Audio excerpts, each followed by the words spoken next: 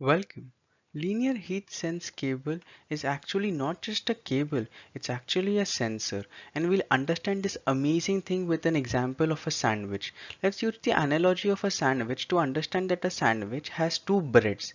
And the most important thing in a sandwich is its stuff inside, right? Similar is the case with heat sense cable. So here in a heat sense cable, you would have two core cables, which can be considered as the bread 1 and bread 2 of a sandwich, and the most important thing is the stuff in between, which is the polymer. Now this is not any regular polymer, so when you put some heat to this heat sense cable, or there is a fire or there is some flame, the polymer is actually a heat sensitive cable. So when the particular set point is reached, maybe 68 degrees Celsius for buildings, around something of that, any set point which is kept, the polymer melts.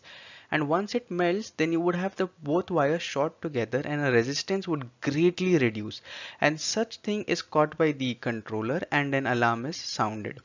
Now you would realize something, that usually in heat sense cable there are usually two cables used with suffix A and B most of the cases. Why is this like this? The reason for that is because we use a 2 out of 2 logic, because a lot of times there could be some spurious trips, like for example a truck damages it or some hot process fluid falls on one cable, and that's not an actual fire, right?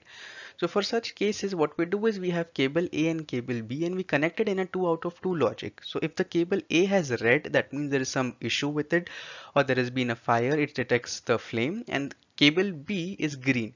Then the signal would then go to your control system, and the control system would then generate an alarm saying something is wrong but not sure about the fire.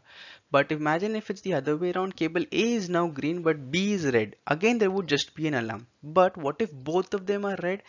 Then this signal goes to activate the deluge system, which basically tries to nullify the fire. So this is the simple explanation of linear heat sense cable.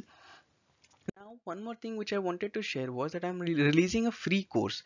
It could be for control walls, maybe engineering standards or PNID, but I'm not sure of which would be most helpful to you. So please comment in the comment section of which course would be the most helpful to you, and also please subscribe. Thank you so much. Have a great day ahead.